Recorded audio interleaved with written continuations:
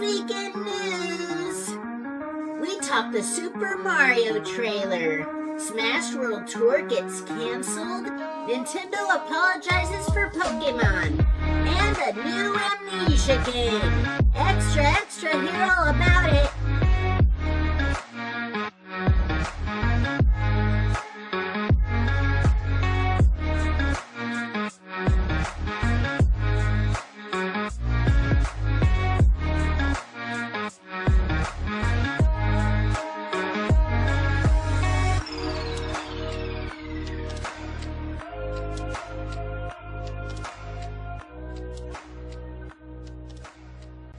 Hey guys, welcome to the podcast where you decide which one of us is the main character.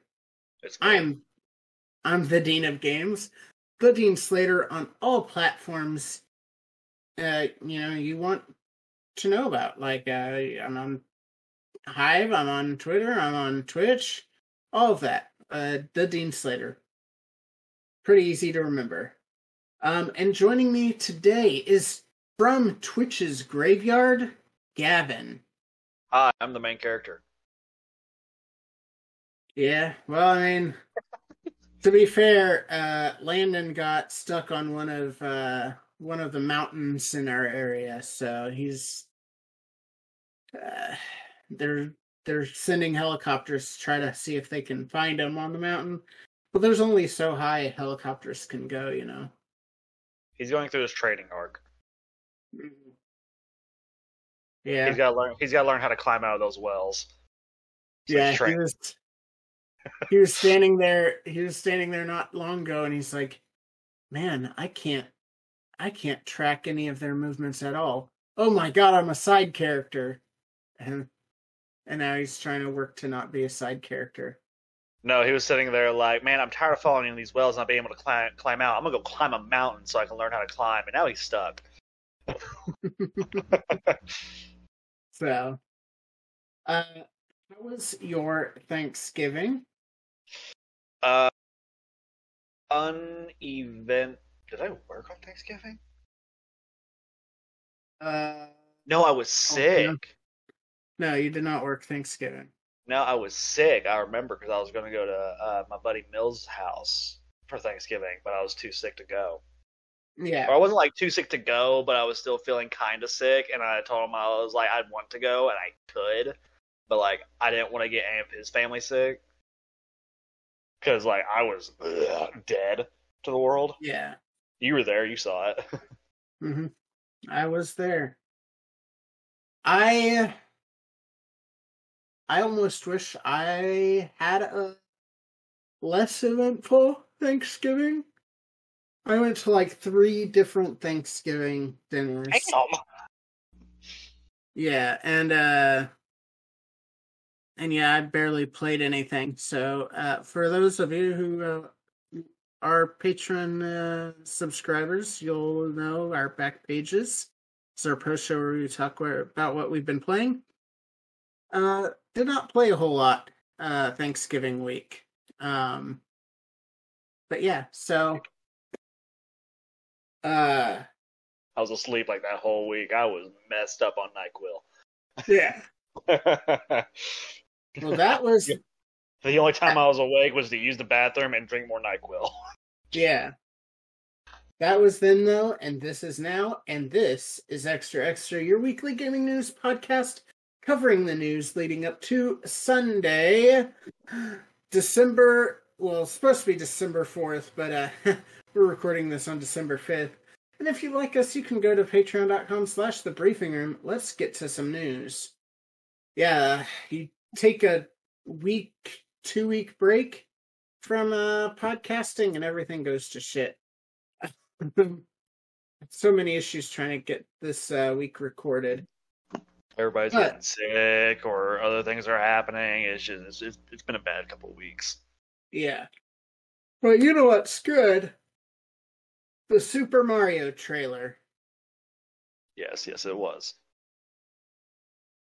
So, for those of you who are unfamiliar, Nintendo put out a trailer, a second trailer for the Super Mario Bros. Movie, which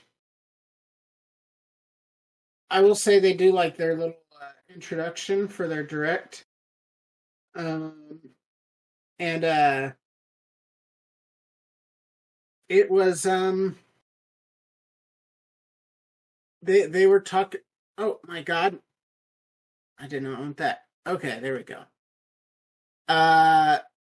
They were talking about Anya Taylor-Joy, which I always thought her name was Anya. Anya. I've always thought was Anya.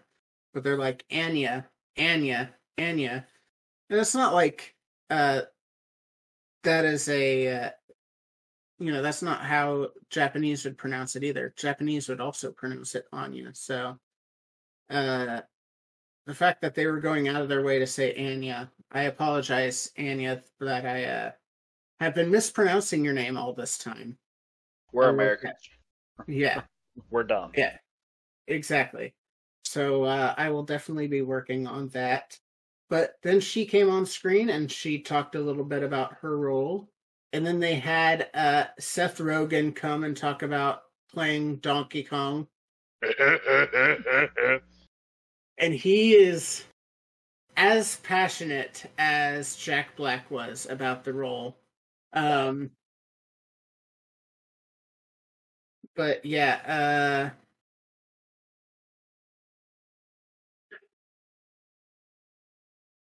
so they went through all that.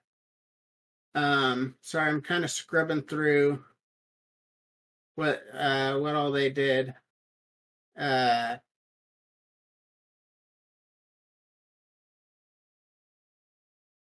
so it shows Mario coming out of a tunnel to fight Donkey Kong and just getting his shit beaten, which was phenomenal. Love that. Also, tons of Easter eggs.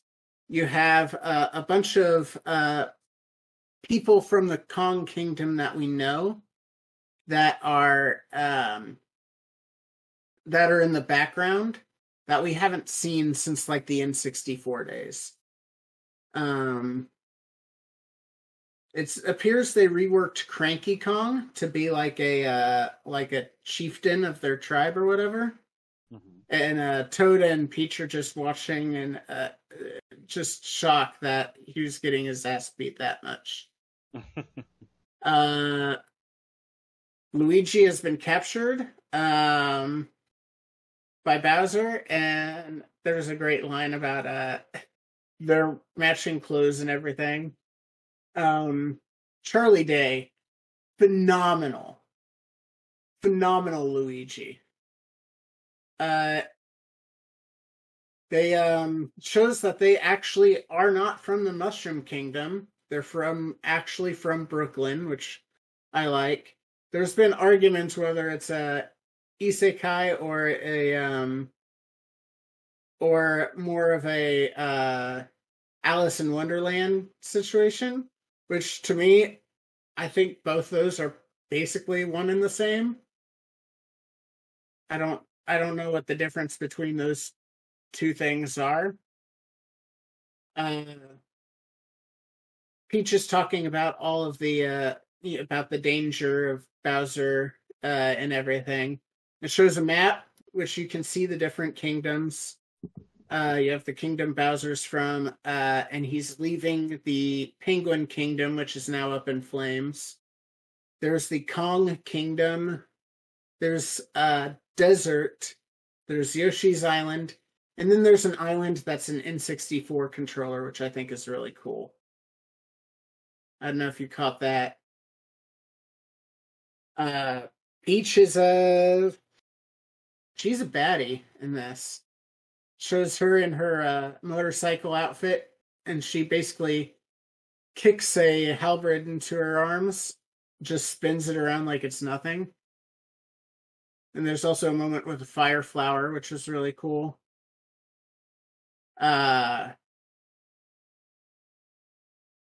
It shows Mario Kart, and then also it shows like that they're going to be doing a like a training montage with the original Mario's, platforms and stuff, which is cool. But yeah, how did you feel about the trailer? I didn't notice all the things that you did, but I will say that walk that Peach did, where she didn't kick the halberd and kept walking, like that was clean. And Oh, I did yeah. notice the fire flower situation. I thought that was Yeah. super cool because I didn't Yeah, know that was going to be part of it. Yeah, where her dress even changes too. Yeah. Yeah, no, there's like people have been like scrubbing through and finding a bunch of Easter eggs. Like there's already tons of Easter egg videos out there for you to watch. Yeah, and you even see a herd of Yoshis in there, like it's just for a half second, but you can see like a herd of Yoshis run, and then like a pink one stops and looks. So we will be seeing Yoshis in this movie as well. Hell yeah. Yeah, it's just so cool. The Mario Kart, the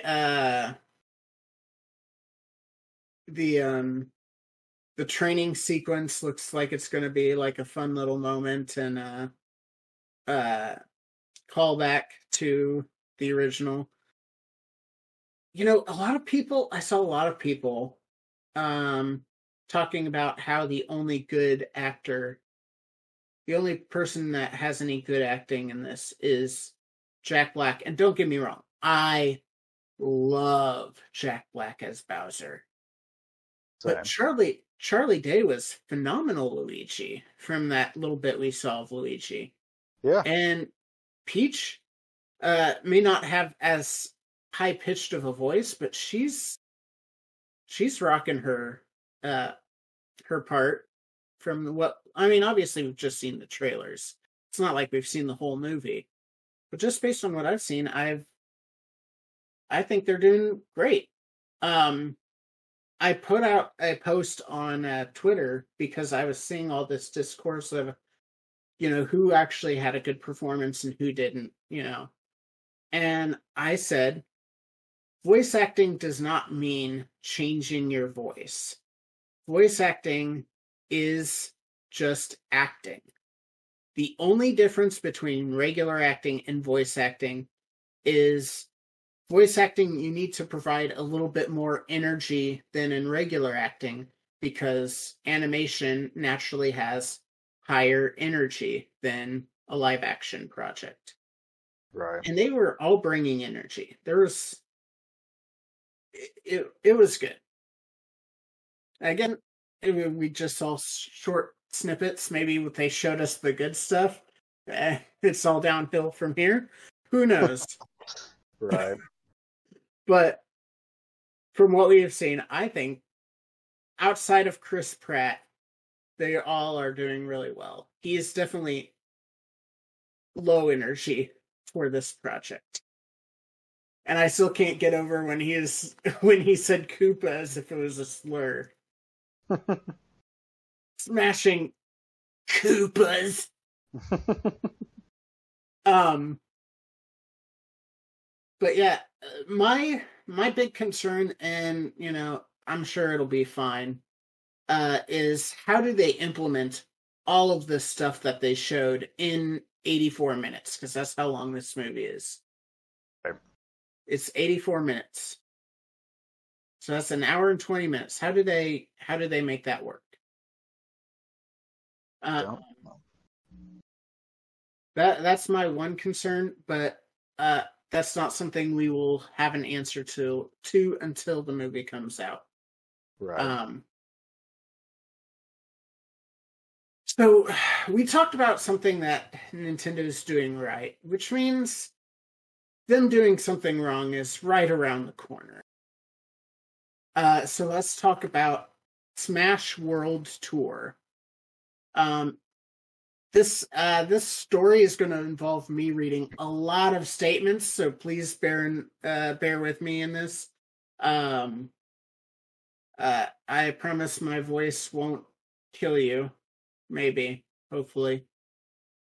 So, Smash World Tour announced that they were canceling their tournament. And this was the statement that went along with that. And all of these statements, they're basically snippets of much, much, much larger statements. And they've all been releasing statements in reaction to each other's statements and then releasing new statements based on the reaction statements. And it's been a whole thing. So, so these are the initial statements and just snippets of them. It is with unbelievably heavy heart that we must announce that the upcoming Smash World Tour Championships, as well as the 2023 Smash World Tour, must be canceled. Without any warning, we received notice the night before Thanksgiving from Nintendo that we could no longer operate. This was especially shocking given our discourse with Nintendo in the past 12 months. Since then, we've been working around the clock to take proper steps logistically, as well as prepare this statement with proper legal guidance. We are seriously grateful for all the support over the years, and we are incredibly proud of what we've been able to build as a community. In 2022 alone, we connected with over 6,400 live events worldwide, with over 325,000 in-person entrants, making the Smash World Tour the largest esports tour in history for any game title. The championships would have also had the largest prize pool in Smash history at over $250,000.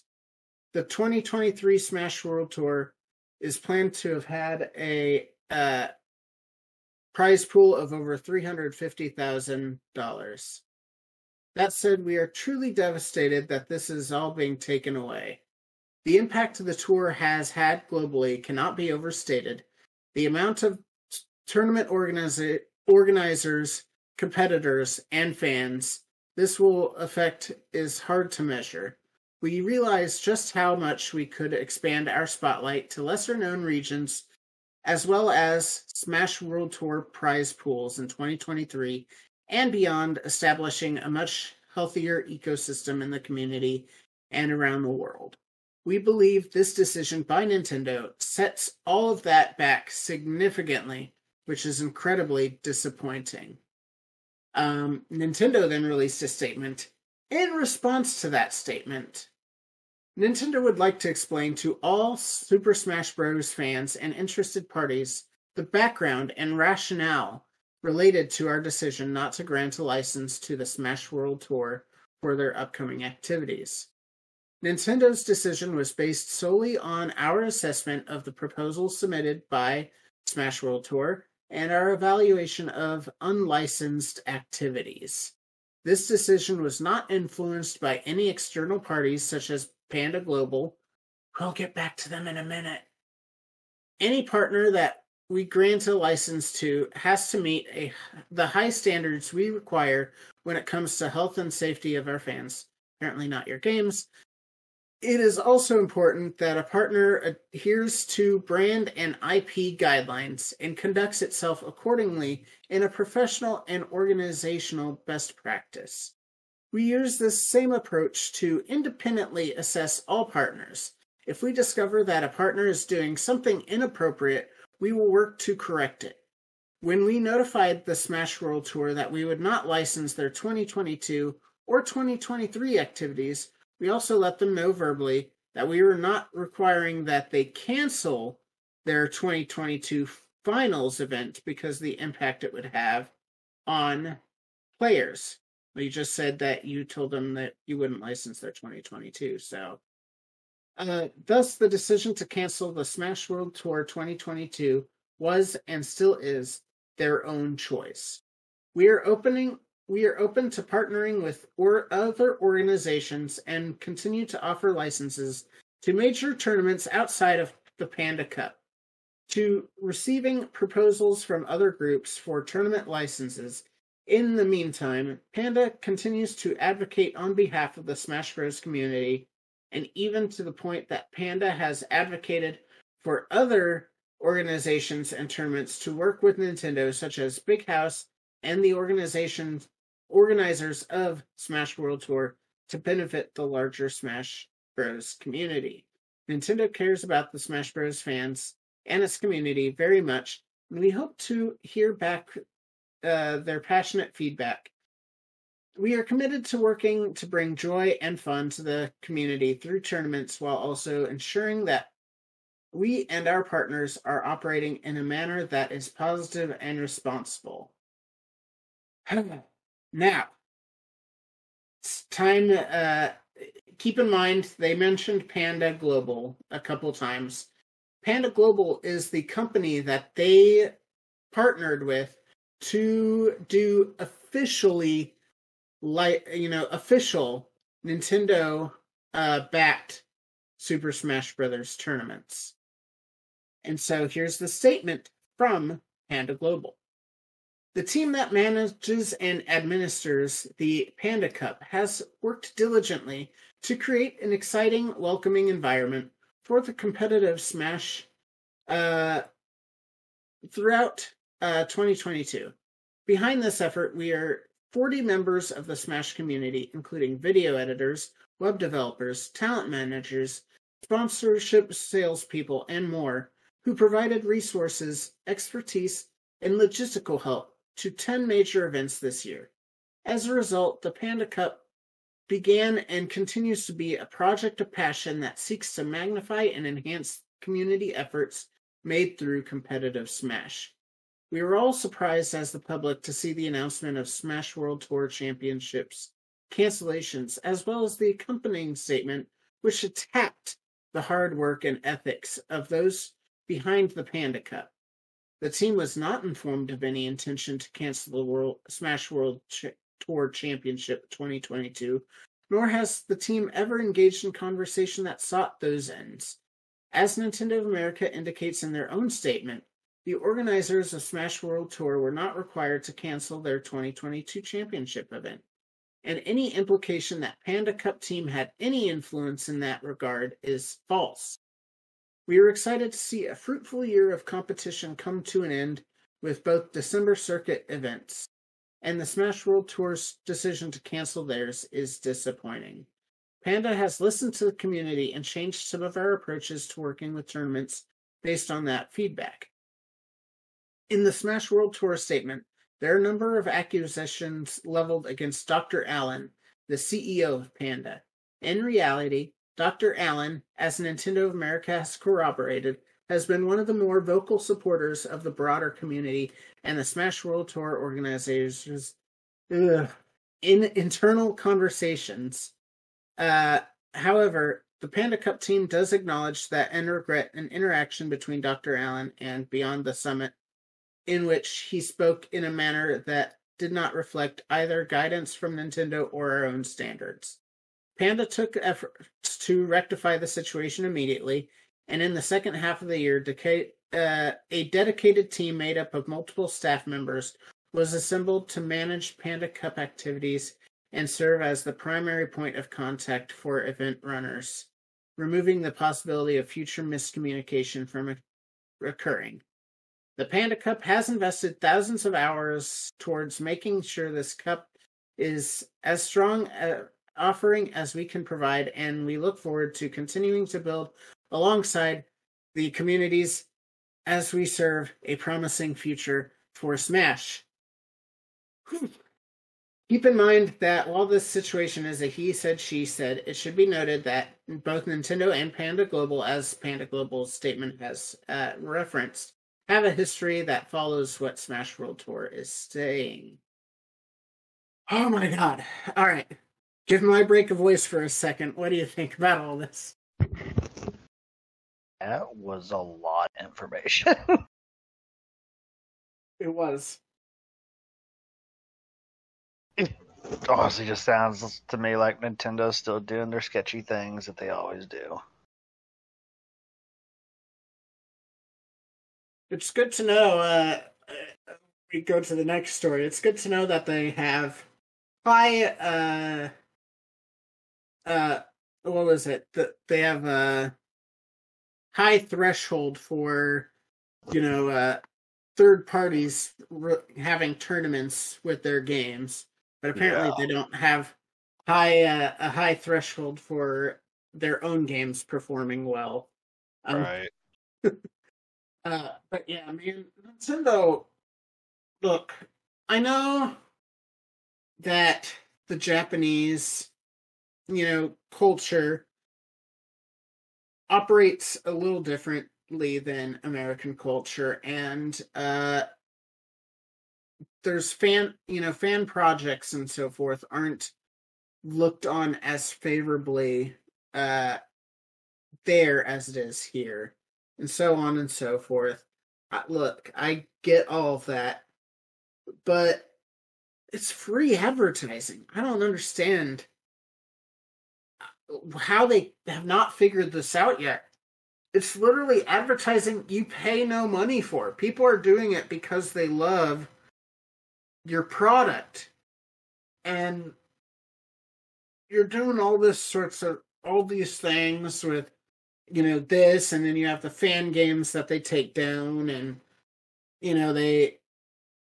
they have next to no music from any of their games on Spotify. But when people post their, music from their games on YouTube, heaven help them, they are going to be paying out their ass for the rest of their lives. It's like, people want this. You literally don't have to do anything. I don't understand. I don't understand. But yeah, this definitely sounds like it is,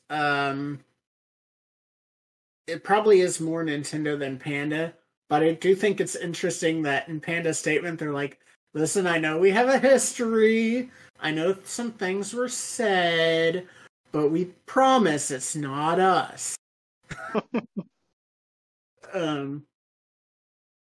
But yeah, it's just a shitty situation, and I wish that it didn't have to happen like this all the time. You remember, what was it? Was it like 2014 Evo or something like that?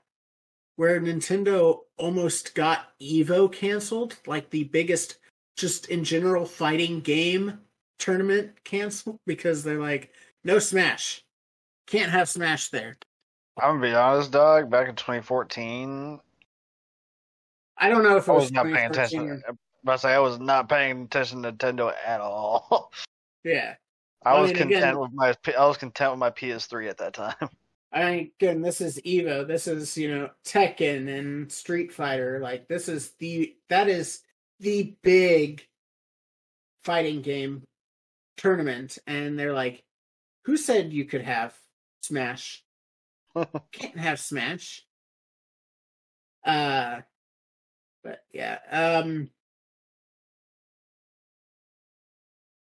Speaking of Nintendo, we are aware that players may encounter issues that affect the game's performance, talking about Scarlet and Violet's performance. Our goal is always to give players a positive experience with our games. We apologize for the inconvenience. We take the feedback from our players seriously and are working on improvements to the games. That was the statement that accompanied the 1.1 update patch notes. And keep in mind that Scarlet and Violet sold 10 million units in 3 days. That is the most for any console exclusive game ever. 10 million in 3 days. No one has ever done that in the entire history of video games, in the 40 years of video games. Uh-huh.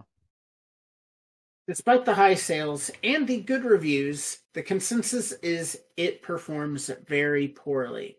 People are like, this is the most fun we've had in Pokemon, but man, it does not run well. The 1.1 update includes Ranked battles being added because, of course, you need to have a ranked system. Music, they are going to fix music playing incorrectly in certain battles, which was basically the Elite Four and the Champion, which is like the biggest fights in the game. The music was wrong. And then, quote, other select bug fixes, end quote.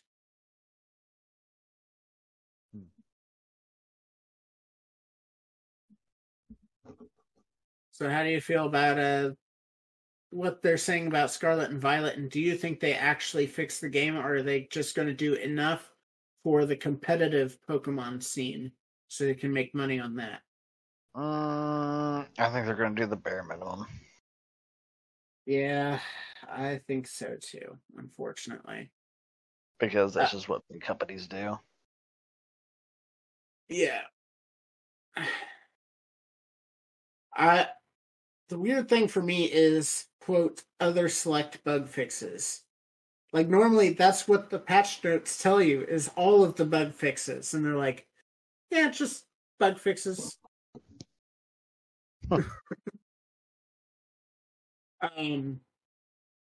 Yeah, it's crazy because the whole reason video games are still around is after the crash of 83, Nintendo came along 2 years later, and one, they did not brand their stuff as video games because of that. But the other thing is, they had a little gold label that they put on the corners of every box of every game that came out on their platform, which was the Nintendo Quality Certification. A gold star sticker, essentially, is what it was. And it meant that no matter what, you know that this game is going to play well because Nintendo has verified that it plays well. And they had that through the SNES as well. I think they had it for like early in 64. They did eventually drop it, but even then, you still had a certain quality to Nintendo games that you didn't have compared to other games. And now, is it because of the Switch hardware, or is it that Nintendo's getting a little full of themselves with all the success that the Switch has had? I can't say. But, man, the games that have come out this year have had issues. I mean, going back to Pokemon Arceus, I actually played that one. That had some of the worst graphical glitches I have seen in like 3D games. Like, it was bad.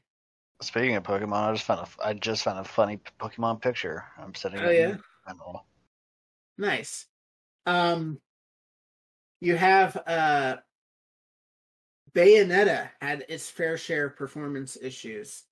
Oh, nice! I love that. He sent ability Hyper Piss. Yeah, evolution of a coffee addict, and it's different Pokemon, but they're coffee cups, in various forms. Yeah, but they you have Kirby hit it well.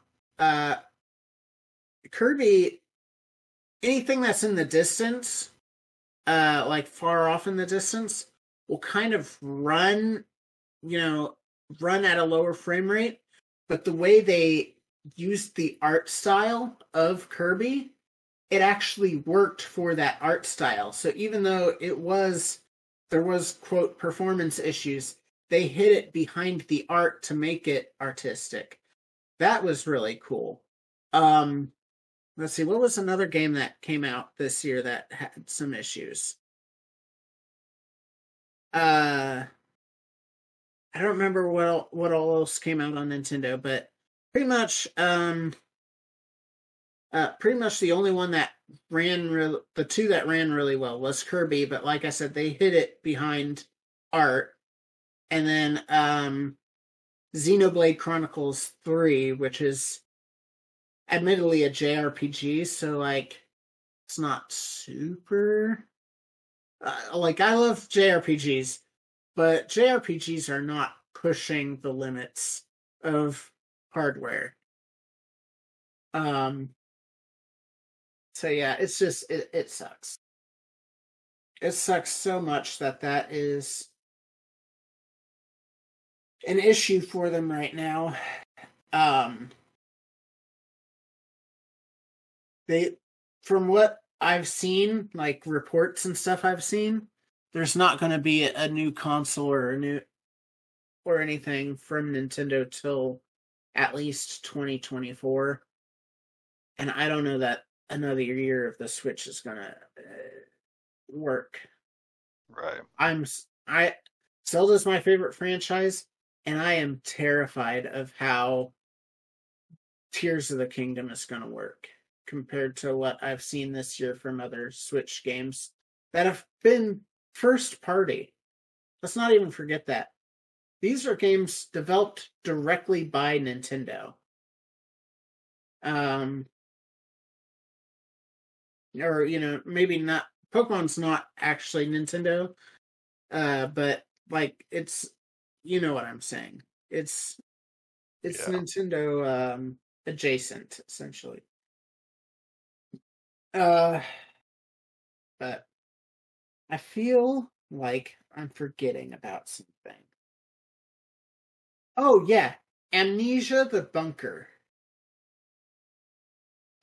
So this is a new Amnesia game that was just announced. The description is: players will walk around the course of an ill-lighted World War I bunker in the shoes of a French soldier. All those statements have me rattled reading. Soldier troubled by his amnesia and hunted by an otherworldly creature. Unlike previous entries, the player will have a weapon in this Amnesia game. It's going to be semi-open world. And along with the announcement trailer for the game, they said that it would be released next year, which would be the shortest time between Amnesia games.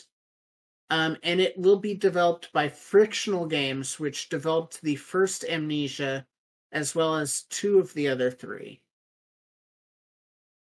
Nice. Yeah. Absolutely.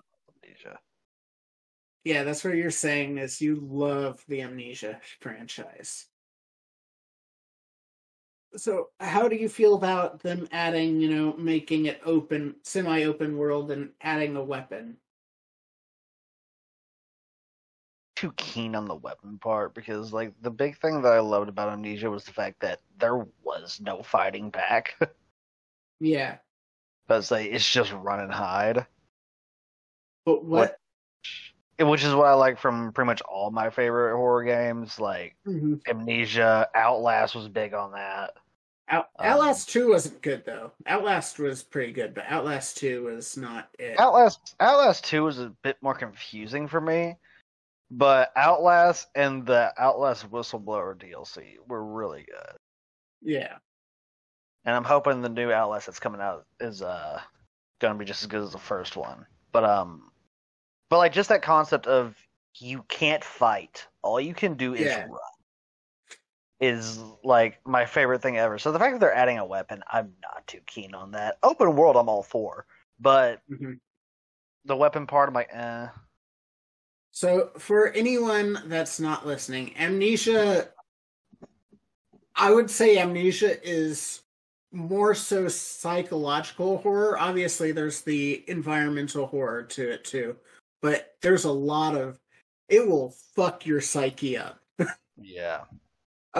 So my question to you is, do you think that maybe that's why they added a weapon to this game, to have like the the freaky moments with your gun where you're firing and there's nothing there, or you possibly hurt someone else that you're not intending to because of, reasons. There's part of me that's thinking that they could be doing that, but like, there's another part of me that just feels like they might be doing it for, like a get out of jail free card for people who just can't handle it, so people have more access to it. Because a lot of people can't handle those kinds of things, which I get. Yeah. But like, if you can't handle it, don't play it. I mean, that's opinion.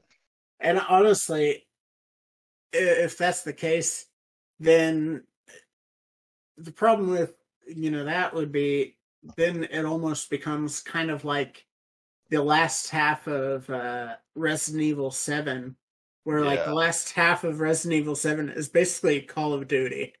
Yeah, pretty much. It no longer is horror. It's just let's shoot as much as we possibly can. Yeah. So I think if they go with more like a Resident Evil 2 style, having a weapon where the weapon really does jack shit, it just helps you get out of situations. Honestly, yeah, it's like just like helps you a little bit. Doesn't actually fucking kill anything unless you just waste everything. Yeah, so that could be something to look at. But I do think a World War I bunker is an interesting idea because we see a lot of World War II stuff. We don't really see a lot of World War I stuff. And I almost think like having like a rusted out bunker and exploring that with all the psychological shit that goes on in that game, that could be really cool. Yeah.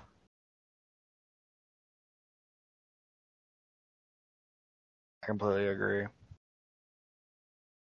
But we will just have to see. Man.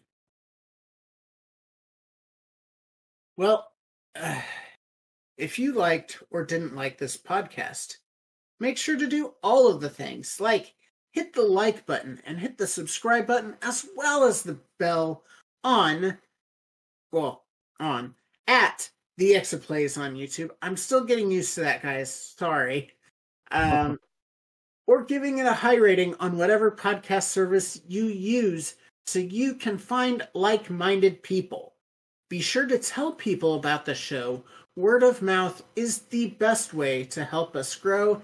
And I brought it up before, but on patreon.com/thebriefingroom, you can financially support the show and get cool rewards as well. That's all from us. Take care.